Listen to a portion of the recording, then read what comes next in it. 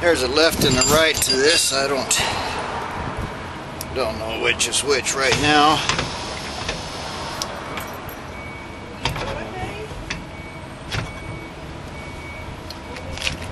But this is pretty obvious. This is where this goes.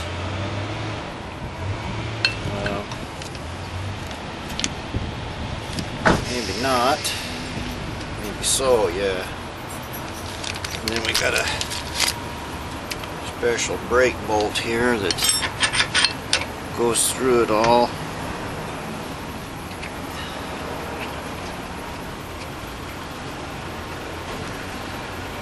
And this is going to hold the caliper onto the bracket. This is a really good kit. They've even protected the threads with a little piece of PVC tubing. That was a lucky one. It went right in without hitting my bracket.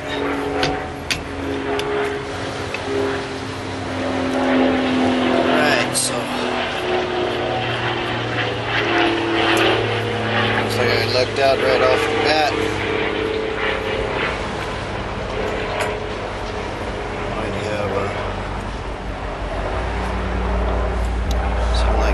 Sticking out quite a ways, but they'll screw down in right in flush with the plate. I'm not going to bother trying to dig up an Allen wrench at this point. They're just finger tight. So I think even if I use my inside one, see, I got plenty of room here. Put a bolt on that, that'll work just fine. So looks like the instructions say I have to cut it a little. I would assume it'd be right in here where it's touching the edge of the axle. I think I might just grind it just a little bit just for safety's sake. Make sure that this caliper's not pinched in any way. Feels pretty loose, but it's definitely just contacting it just a hair right there, so maybe a 1/16 of an inch needs to come off of that. But that looks like where everything's going to go. Oh, I had a 50-50 chance of it being the right one. Probably if I'd have looked at it a little bit, I would have known what I was doing. Yeah, see, this is going to point up now. So I'll just get these things are pretty precisely cut for the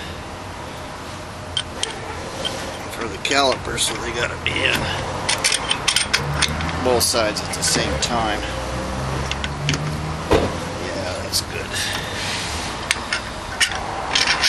And this one went in well.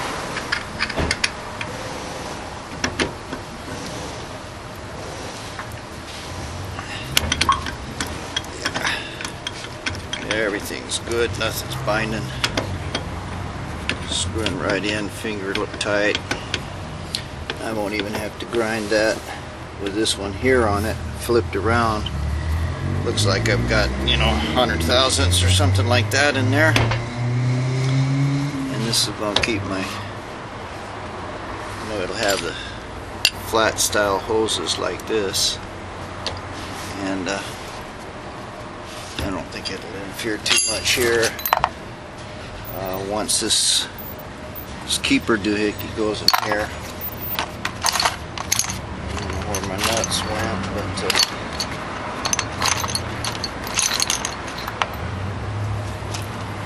normally there's sort of an acorn bolt that goes on here. This doesn't have it. These are just, just regular old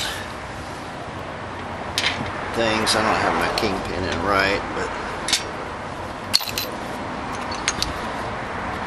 probably what'll happen, I'll have like a ½ inch here. And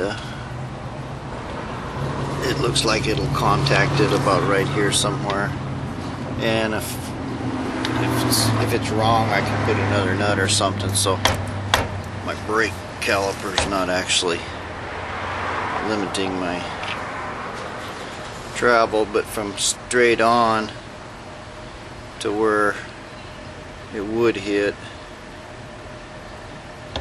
I don't know, I guess that's about 45 degrees. That's a pretty sharp turn for a wheel. I don't think I'll have any trouble steering the thing. And I think this setup is going to be just fine. It's a lot better than the old one. And I'm glad I spent, cost probably another $400 to get all this stuff, rather than try to get old 44 brakes on it. But with this blown Hemi in it, or blown motor, it ought to be going really fast. So that's one of my main concerns, is good front brakes. Back brakes is not that important, but the front brakes are very important. And it looks the same on this side as it did. Everything's turning real well.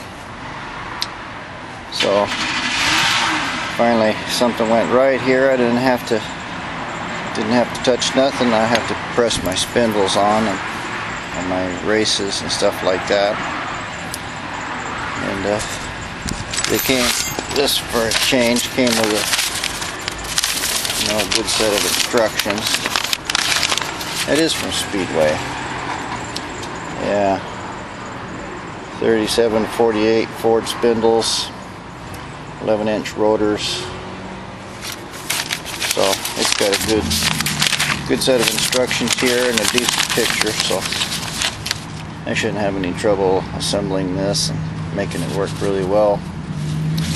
Now the next thing, I guess I know that this all works, I'm going to pull that axle out of there and clean it up and paint it, because I don't want to be putting all this stuff in it and then me trying to paint around all this nice new stuff.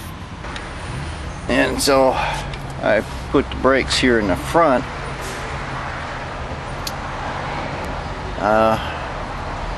I think pretty much always the brakes are in the back, but I don't see where that would make any difference, because the physics is still gonna turn the thing clockwise no matter where it is on the circle once it grabs.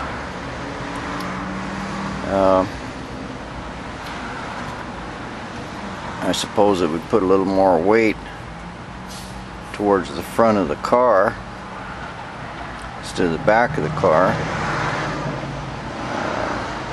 Might look a little better. Might look better in the back, because this will all be kind of hid back here, and the front will be open. But it'll definitely solve any kind of interference problem here. My right turn, it's going to be pretty much exactly the same. My brake will stop it here. Don't have any kind of a bump stop here in the front, but it'll stop about there, and that looks like it's about, well, maybe, I think a little more than on the other side. And this will give me a real clean shot right here with my stuff. I don't know which would be best. Maybe there's a reason brakes are in the back. I may be wrong, but it seems like they're always in the back. I don't know, I was just looking at this and thinking about what I should do. I was hoping this would give me a little more turning radius, but looks like I'm going to be limited to hitting it here or hitting it in the back. Depends on where I put my caliper. And I tried thinking about switching sides, and now I got my brake hose pointing down is all. I'll have exactly the same problem basically.